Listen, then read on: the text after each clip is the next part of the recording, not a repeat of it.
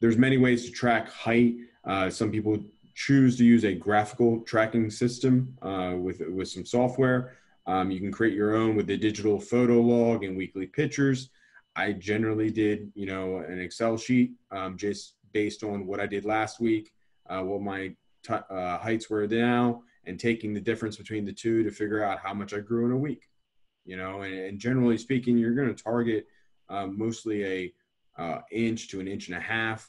Anytime if you're trying to recover, that's when you're trying to get that 2 inch of growth, all right, or higher. I would generally recommend that once you get it, be realistic. If you need to recover 3 inches, you don't want to do that to your poinsettia. Your nodes are going to be super elongated. It'll look very wonky at that point. That's when you need to do an established plan of, I'm going to recover a little bit of my inches every week, as opposed to trying to do it in one big jump. Yep. I think what's important too is use history. Keep your records, those documents. I like a stick, just a large stake, and you write on that stake. You make a mark to the height of the poinsettia, and then write the date.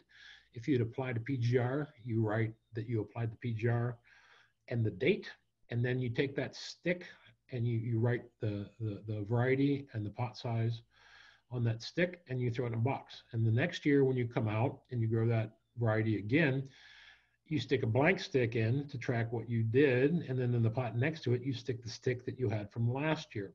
So then you have this barometer of where you were week by week, day by day. So you have that history sitting there right next to you. So I always like that. I think that because you kind of remember what happened last year, that's where if you can use graphical tracking, if you have last year's records, that's a good thing to use as a reference. So it's always important to look at what you experienced before. Obviously, weather variables, different conditions are going to be in play, but at least it gives you some sense of what's going on.